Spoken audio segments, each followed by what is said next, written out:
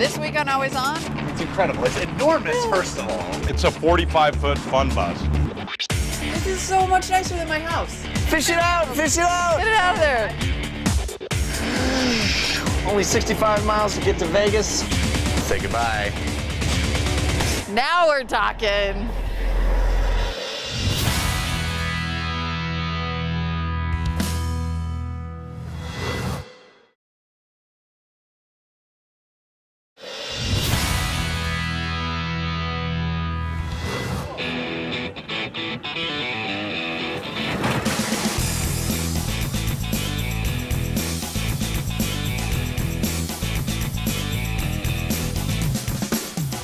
I'm Molly Wood. And I'm Jeff Cannata. And we are on our very first Always On road trip. We're in Anaheim, California. And we're headed to Vegas. Right. We thought, you know, it's summertime. What better way to test out gadgets on the road, in the heat? But we weren't sure what kind of road trip. Do we want to do a plane, a train? Just a plain old car thing? No. What to do? How about a rad RV?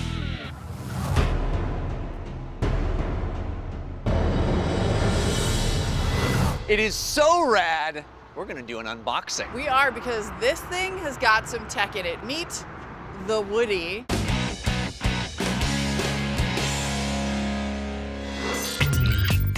It's incredible. It's enormous, first of all. And all How custom, long right? is this? It's a 45-foot bus Okay. that we transformed into a California surf wagon, Woody entertainment fun bus.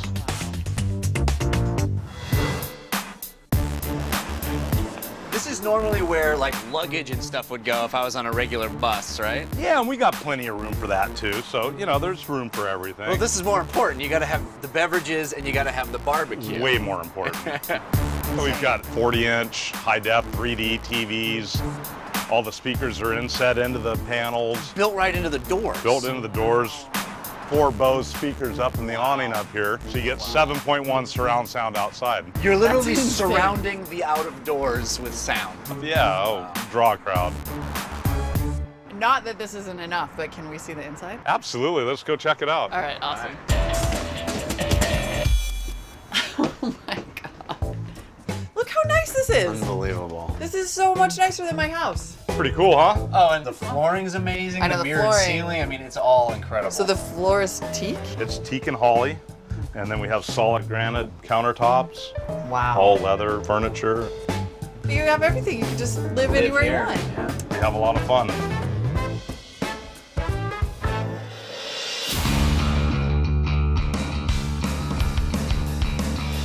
The Woody is 45 feet long and 13 feet high and weighs 52,000 pounds.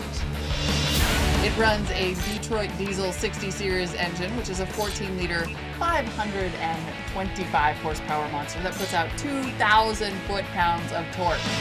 This RV can go up to 90 miles per hour. It also has battery power storage of 4,000 amps. Basically, that means it can power all of the components in the coach for 8 hours with no external power. The interior audio system is a combination of Orb, Onkyo, and Pioneer. That's a lot of speakers and a lot of electronics, both inside and out. It has a GPS navigation system, There are 5 televisions. high-def satellite and internet. Total cost, $800,000. Well, I'm thinking we better get some tasty beverages ready. Yeah, I gotta decide which of the 5 televisions to watch. True. And we should heat up the barbecue. We really should, because when we come back, we're gonna torture test the super hot HTC One. Stick around.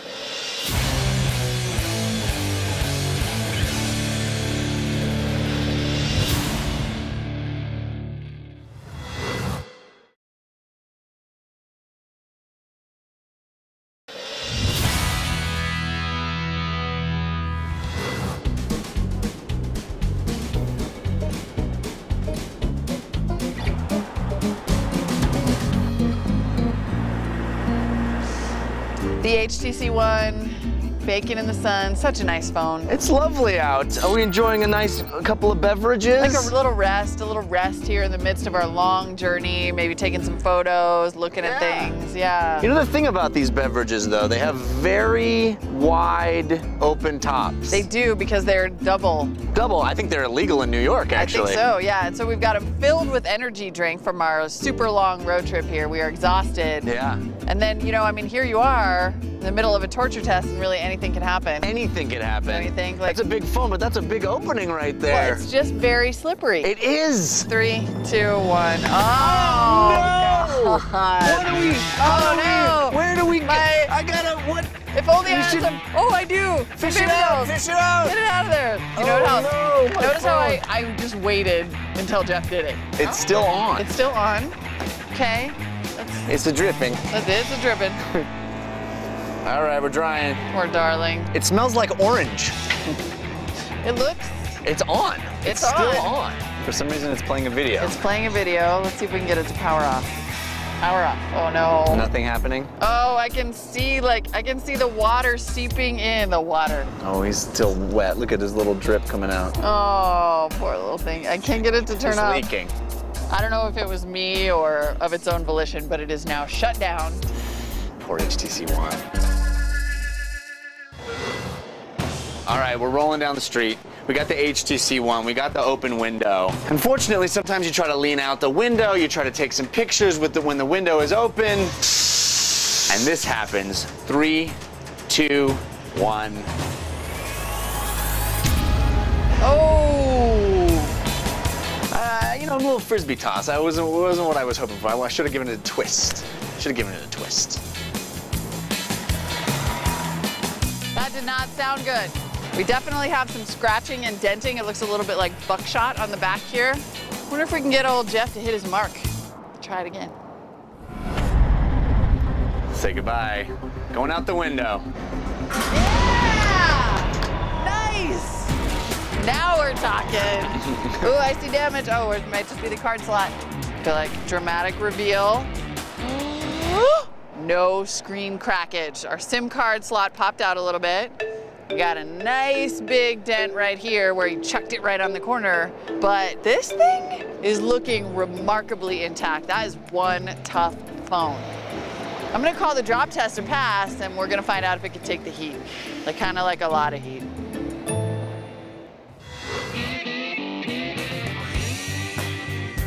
Nothing says road test like a barbecue. That's right. And nothing says barbecue like safety goggles and safety masks. For once, we're going safety gear, because here's the theory.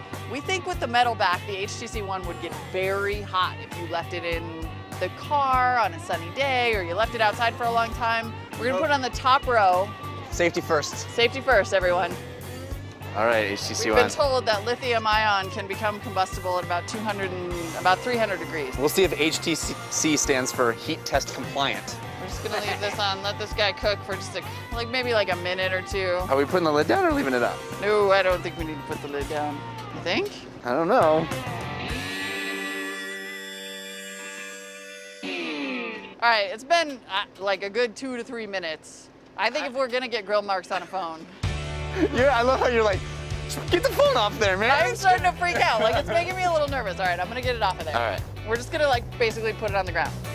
Well, Oh, there's no marks. I guess it does seem kind of wimpy now that you mention it. Let's put it here. Why not? Like put it here. Let me try something. Yeah, put it sideways. Careful.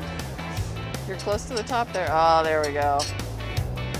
I'm dropping on my foot. I bet it's blazing hot. Oh, we got some grill marks now. It is 215 degrees on the outside of that phone. Don't touch it. See, what? That's so like a boy. That is just like a boy. When I look at it, I'm really not seeing much damage at all. No. I mean, I'm sure the electronics inside aren't very happy right now. Probably not. So what we're gonna do is take this back, dry it out, see if it can come back on in a couple of days. But I have to say, so far, I'm really pretty impressed with how, oh, look here though. Oh, is it warping? It's coming away a little bit. It's warping a little bit, I think, because it was already cracked there. Yeah. But yeah, you I mean, know, that's the drop test. I would, frankly, I would have expected more, like an explosion. I'm surprised. I'm a little let down. I'm surprised the screen is all right. I know. All right, good job, HTC One. We'll check on you in a couple of days.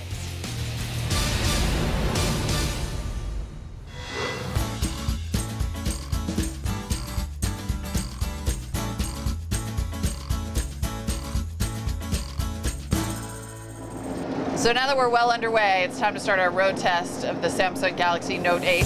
We're in a luxury RV. What better place to enjoy some media with a nice, compact little tablet device? Portable little jobby 8-inch tablet. We have the stylus. Yeah. I loaded mine up with some movies, like a movie and some TV, my Kindle app, just to kind of, and as usual with these road tests, we're going to try to evaluate the design, features, and usability. What's your first impression? So it's not a one-handed tablet. It's too hard to hold like this. And it's just a tiny bit too big to comfortably type with two hands. The plastic, to me, is a real benefit. I'm able to hold on to it. It really has a great first impression when you pick it up and hold it. I don't understand the raised camera. It seems odd when you want to set it down. I feel like I'm always setting it on the most sensitive part of the back. I'm worried about scratching the lens and hurting the camera. The stylus integration is really slick. And when you pull it out, you get both a tactile feedback and an audio feedback that you've removed the stylus. I think that the pen, although it's nicely designed, doesn't seem that useful. I feel like the stylus is kind of unnecessary. There's nowhere to rest your hand, because if you rest your hand right here, you start doing things. Welcome to the world of being left-handed, Molly. Some of us have had to deal with that our entire lives. Thank you, Galaxy Note 8. Man. Bridging the gap. Galaxy Note 8 for... There's Samsung TVs all over this coach, and this has that Watch On app. So in theory, I should be able to fire this up, and it means that you can share video between the tablet and the television and the phone, and that is super nice. I would like to watch that, but remote control setup is required, which I already tried. I can't get the Watch On app to work. I can't get it to control that TV, and it might be because so many other things are trying to control the TV. Turn on. I'm not saying this wouldn't be magic if it worked, it's just annoying that it doesn't because it's supposed to be magic. And it requires a Samsung account. And then once you set that up, I was supposed to get a verification email that would let me enter the code to keep using the Watch On app, and I never got the email. One of my favorite things about the Galaxy Note 8 is that right out of the box, it comes loaded with some really cool apps. I really like the fact that Dropbox is integrated. You've got Flipboard, which is really nice. Another one of my favorite features, especially as an old school PC guy and somebody who's had to deal with not having it on the iPad, is that I can use this just like a hard drive. It's got a nice little button that lets me go to My Files, and then I'm looking at file folders that I can just drag and drop files in when I plug it into my computer. If I drop something into the video folder, the video player knows to look there. Everything is quick, easy, and painless. I like that a lot. This ought to be a full-featured device because it's running Android Jelly Bean, although with Samsung's TouchWiz interface on top. It is plenty fast. I mean, you're definitely going to get as much performance as you need for surfing. It does everything that a full-fledged Android phone would do, and then some stuff that a tablet does too. So it's not lacking in the features department at all. In terms of usability, I mean, the Galaxy Note 8 is an Android device, so anyone who's been using Android should know how to use it. I wish that it were stock Android. The TouchWiz interface is very good. The problem is if you get used to vanilla Android, there are differences about it that will annoy you, and it makes me kind of wish I had just plain Jelly Bean if that's what you're used to. I love playing video on this machine, especially since I can just pop the video that I'm playing into a smaller window and keep browsing the internet or checking my email while the video plays in a small window. It moves quick, it's snappy, it feels great.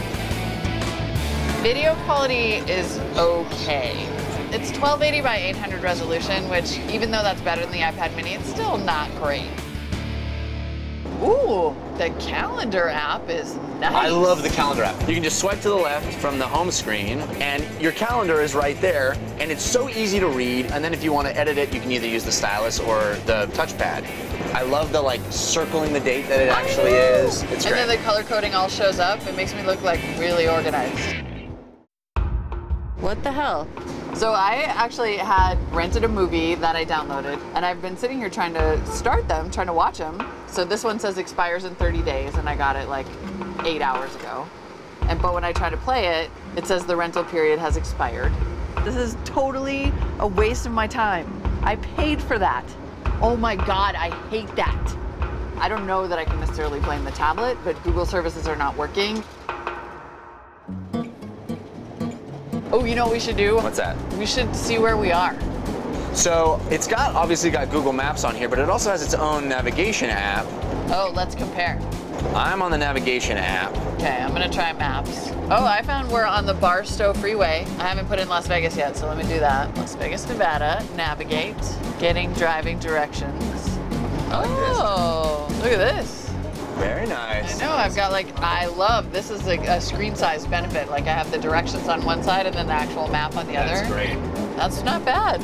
Let's see how far away we are now. Only 65 miles away, under an hour left to get to Vegas. Vegas, baby, Vegas. And then if I go show the map, it goes, and now we're into sort of turn-by-turn navigations. Okay, look, yours is like kind of better. Sound effects provided by me. You're just making me jealous. I want mine to do that. So the Note 8, we had a pretty good time with it on the road trip. Yeah, it's a fun device. I just wish it wasn't so expensive. I know, that's the problem, because then if something goes wrong, like Google Play, I can't excuse it because it's $400, even more than an iPad mini. The price is the killer. Yeah, at like $269 or even $299, I would say this would be a buy, no questions asked. Because it's a lot of fun. There's a lot of fun little features. But it's $399, so for me, it's a do not buy. Yeah, if money isn't an issue for you, you can find a lot of fun here. But if it is, I have to agree. Yeah, sorry.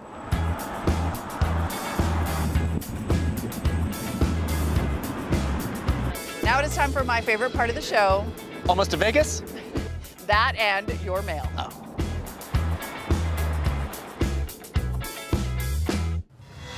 All right, now I asked you guys on Twitter and Google Plus to send in your worst road trip disasters, tech disasters. This is a doozy. You've had some bad ones. This is just short and not sweet. Bob says, we had a cell phone fall into a commode in a rest stop. Ouch. No way to recover it. I'm picturing one of those scary deep hole ones like the Candyman movie. Yeah. Let it go, let it go. Yeah, sometimes it's just better to buy a new one. Really is. That is awful. I really love this one from Let's Roll. Well, not sure if this is what you mean, but my laptop that I bought while serving in Iraq made it through the war and back to the States.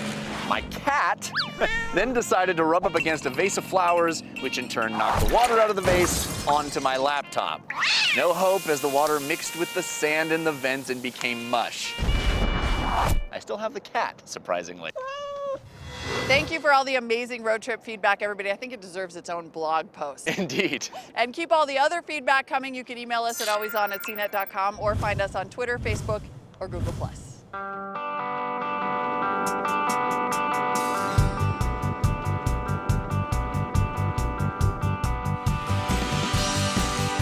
In the end, we made it to Las Vegas, and that wraps up our special summer road trip episode.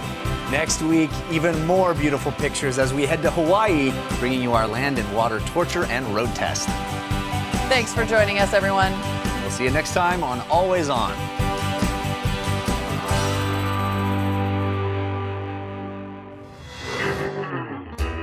About a week since our RV road trip, and the HTC One has been drying out in rice that whole time because I wanted it to get the best possible chance at survival.